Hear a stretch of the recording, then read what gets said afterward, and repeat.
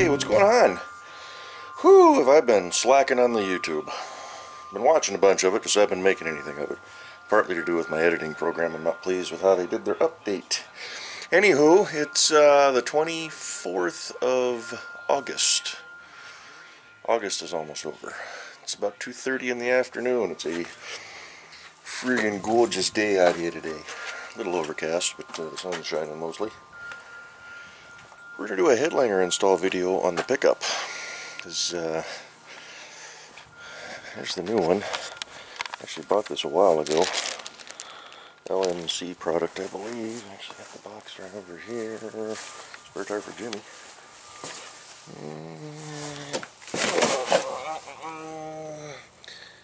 Someplace in Long Beach, so I guess it was not LMC. They come out of back east. Oh look, a Jimmy. More on that to come. I'm way behind on videos. Way behind. That was a sneak peek for y'all. So, no headliner in this truck. It used to have one. Shortly after I got it, it was sagging real bad, so I pulled it out.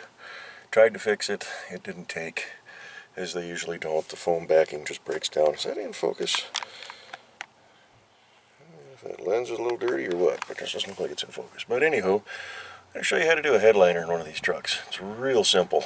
I'm also going to pull the shelf out. I'm not pleased with it. I'm not using it as I was intending to. I was going to mount the CB up there, but it just didn't quite fit. And this thing takes a lot of viewing angle out of the windshield. So, my whatchamacallit's coming apart there. Anywho. So yeah, we're going to pull this out. We're going to put the sun visors back up in the corner where they belong. Get the headliner installed. I have to cut one hole for the dome light. No big deal. You can see the screws that go all the way around. They're pretty simple to pull apart. So let's get rolling. Alrighty, I went ahead and threw some safety glasses on because, you know, technically anytime you're using power tools, you should be wearing safety protection. But we're going to start by pulling out all the screws. Make sure that they're all the same length. If they're not, make note of where the longer ones and the shorter ones go. We have to pull all these upper trim pieces, and I believe these have to come out because I don't think you can pull them out far enough. And then I've got to figure out how to get in there. I have a screwdriver that'll work, but get in there to pop those out.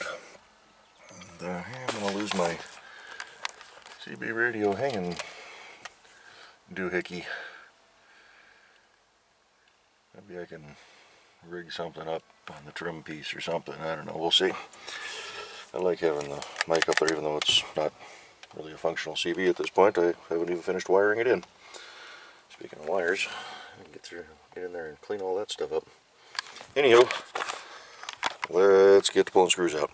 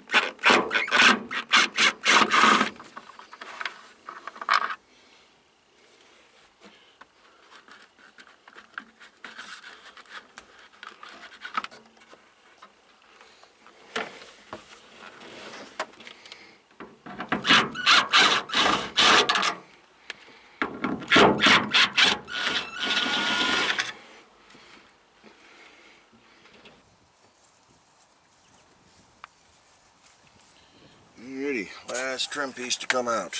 Well, except for the matching one on the other side, but I'm going to pull the bolt out that holds your seat belt in. And on the 84 Chevrolet, so it's going to be about a 13/16. Just a 3/4 is definitely too small.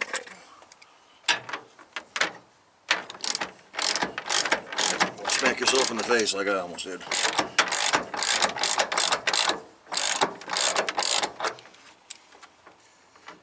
And there's one screw on the bottom yet.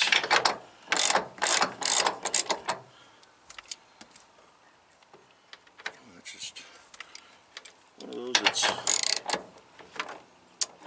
doesn't want to come out with the ratchet, but it's a little too snug to pull out by hand. Lay that right there on the seat, grab the gun, which is way over on the other side.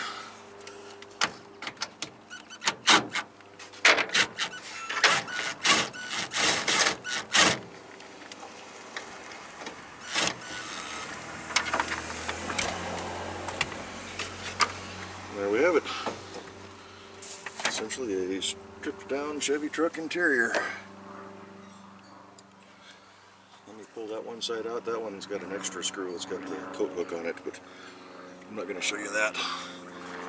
Also notice my cover is busted on this one, so I'm going to have to try to find one of those sometime. But let me get that side out, then I'll show you what we ended up with. Alrighty, all the trim pieces are out. Notice that passenger side, the screw holes have actually pulled through. They're still sitting in here. I think the same is for the other side. You can see the plastic inside there. You can also see how much fading has been going on. Excuse me, I'm going to sneeze. I'll be right back. And we're back. It's like we're having a second spring right now. We just had some rain and things are drying out again. But yeah, I got to pull the dome light off, which the cover should just pop off. I have to do this with two hands, can't get it with one. And then the chrome piece goes over the top of the new headliner. So that will help hold the back in place, and then I got to prep the sun visors to get them ready to go back in. I got to pull them off that shelf yet. And you can see the little clips that they screw into. So, pretty solid old truck, no rust up inside there, so holding up all right for 35 years old. So my cheesy paint job's coming off my speaker holders there, but oh well. So yeah, alrighty, pressing on. I should mention that if you had a headliner in that you were replacing, it would still be held in by the sun visors and by the dome light. So you'd have to pull those out to get the whole headliner to drop, but it's not glued at all to the roof. It just drops right down. It's on a hard backing. These are done a little bit differently than the factory, so they don't have a, they just have a little bit of a foam padding on them, but I'll show you on the Yimmy here. These are very common for these trucks. They just start coming apart. The crud starts falling, but this one, the whole backing piece is sagging, so this one will be getting replaced as well. But the original one on this, all the fabric was just pulling off, and I pulled it off the original backing and I tried to re-glue it, and it just never worked. So once that foam starts to break free, unless you can find out a way to get it all removed, there's no way you're going to resurface that, because this fabric is so thin. But it'll be nice to get this back in, especially to get the box out of my garage. I'm going to sneeze again, so I'm going to shut the camera off. Back in a few. Alrighty, all trim pieces are out. Got the dome light off. Just two screws. Pulled the bulb out, but didn't really need to. Although my switches don't seem to be working. The light is not on. I think it still works. It's an LED bulb. So should probably just buy another couple of switches because these are pretty rusty and old. Got all sorts of critters living underneath there. Got the sun visors set so they're ready to go straight on. Screws are handy. Do have to cut a hole for the light, but they make it very easy. I'm going to set you all over here for a second. Get this thing out of its plastic bag. Now that can sit nice. There we go. These are somewhat clean. Do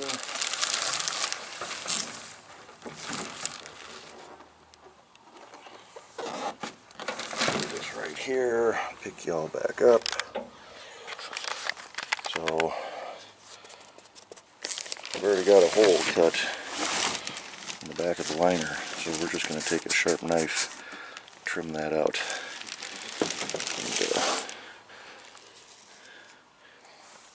Get it installed. See, I've already got plenty of clearance for all the screws to go back in for the trim pieces.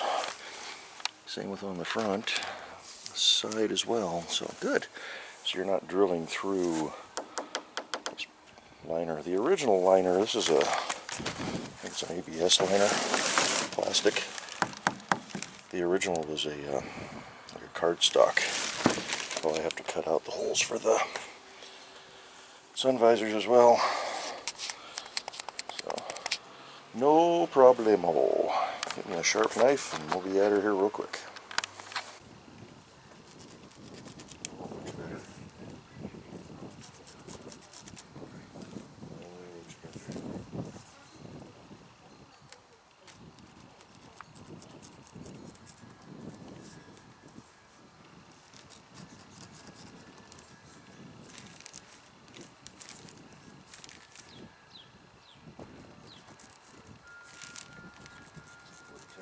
Cuts a lot nicer. Exactly straight, but so they didn't cut the backing out either. That's straight. So we get the whatchamacallit squared away too.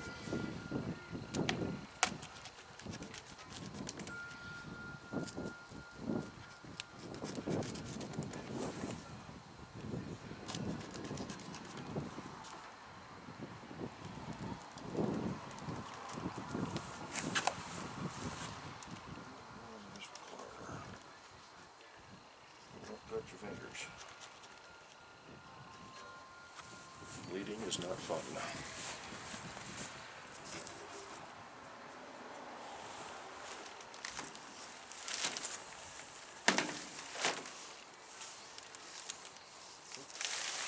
Over, I can't find it. I'm looking at the wrong end.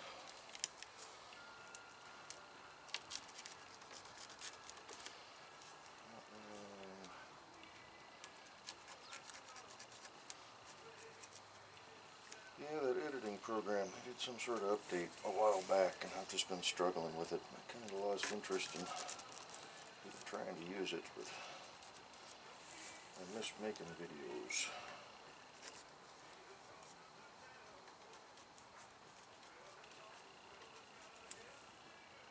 So we need to get back into it. Either suck it up and use that program or we'll find another one. So our holes are cut. Let's reposition and get this thing in the truck. Hi, Brian. Hey, Hunter.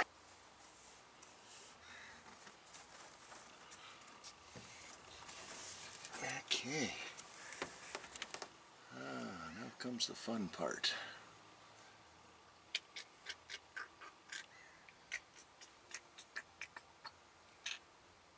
Get this thing in, and it's almost a two-person job.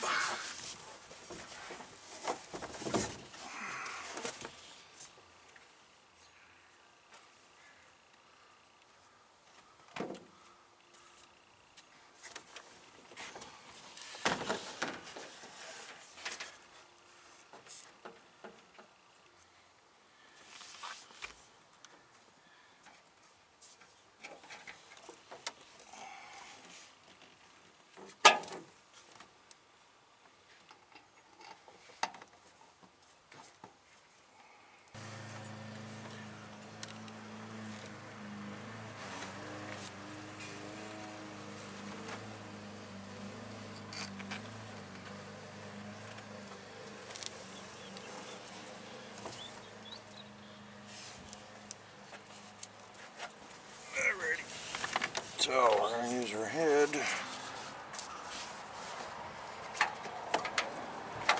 Kind of hold everything. Get this screw started. That. And we have to feed this guy through. And we can hopefully find the screw holes. And not drop everything.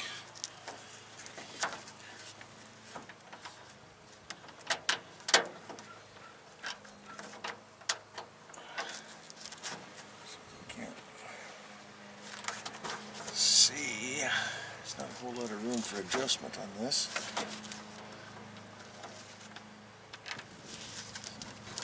Back down. Is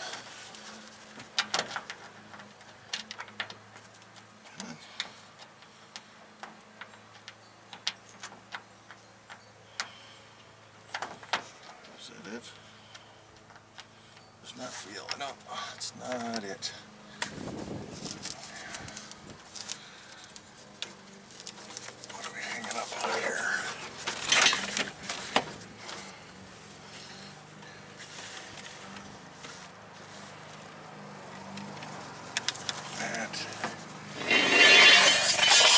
Trim pieces have fallen.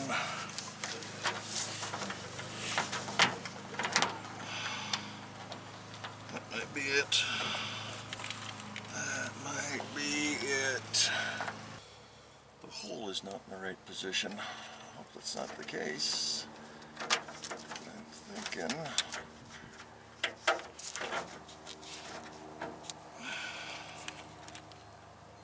Okay, got this one started.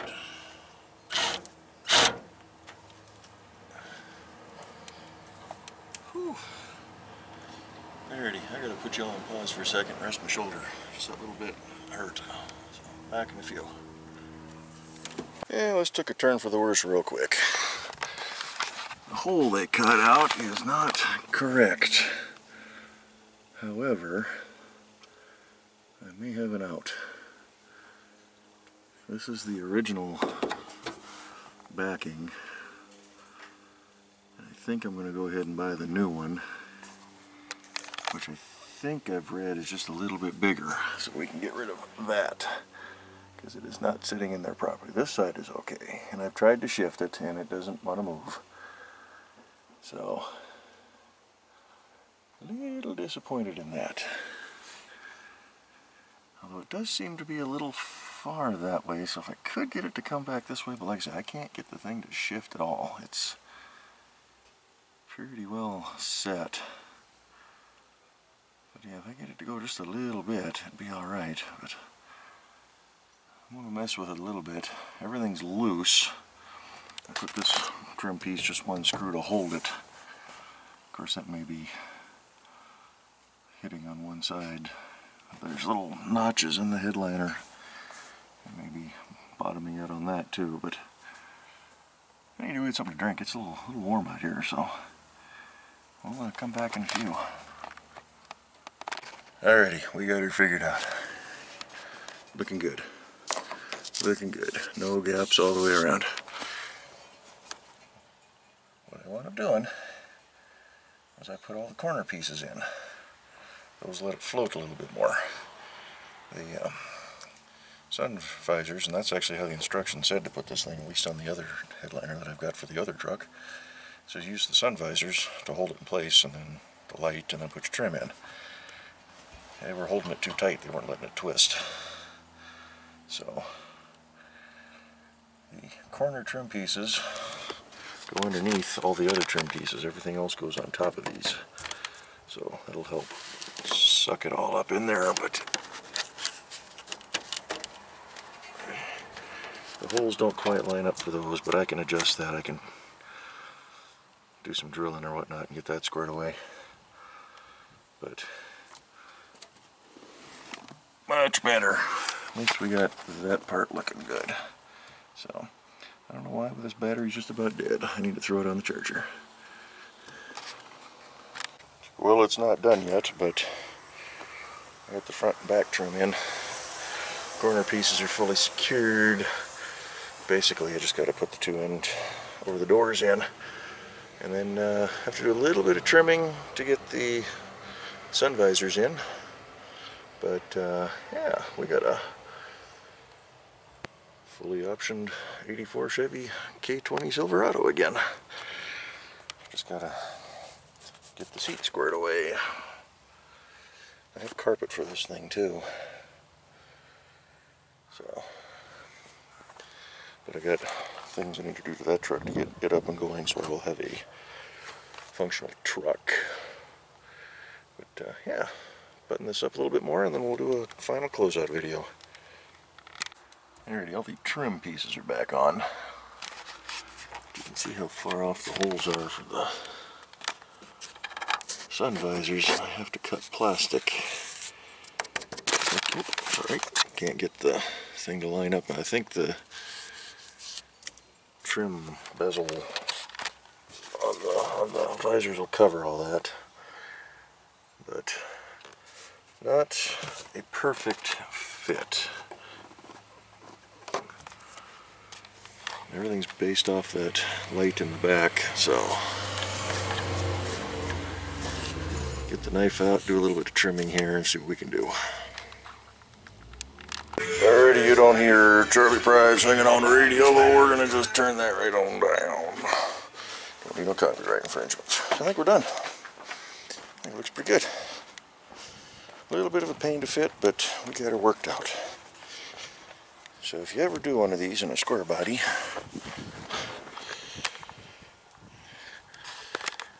the instructions say use the sun visors to hold it in place. That is actually correct.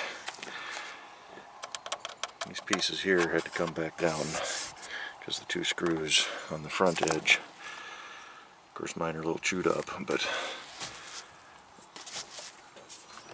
they got to come down so you can get the pieces in there. Got some fingerprints pressed into the foam. Hopefully that'll relax over a little bit of time, but all in all, I am very pleased with that. It looks like I remember. Finishes off this interior. You can definitely see the color difference though between the new fresh, I think they call it garnet red. That's the factory name, and then the faded 1984 upholstery. But yeah, like I said, I've got new upholstery for this seat and new carpet, but we're going to do some other stuff to the Jimmy first because I don't want to take this thing completely out of service. I've never done a seat upholstery before. Shouldn't be too bad though. These things are getting all chewed up and aged. The joys of an old truck. So, utilize my little clip for my microphone. Not going to hang it off the rear view mirror because that'll just rip the mirror down. Driver's side. If we fold her down here, got a little bit of the corners poking through up there. But I'm not even going to worry about that. So actually I have the foam that I cut out for those and for this. I might be able to just take a little piece and cinch it up because this side didn't do that. So just be careful when you're doing it. Take your time. This one comes out pretty nice. This is not the LMC version. I think I bought this from Classic Industries if I remember right. So all in all, I'm pretty happy once we got that figured out and get it centered. But like I say, if you use these to initially mount it, that's okay. And then I was trying to get that to hold the back end up, but my suggestion would be to put the corner pieces up first, get these up, take these back down. That lets the whole thing float a little bit. Because as you can see, the holes don't quite line up for the sun visors. So, but nope, I'm happy with it. Finishes out the interior of my truck again. So good deal. So I'm going to end this here. We're going to go off to other things and catch you all in the next one. That'll be good.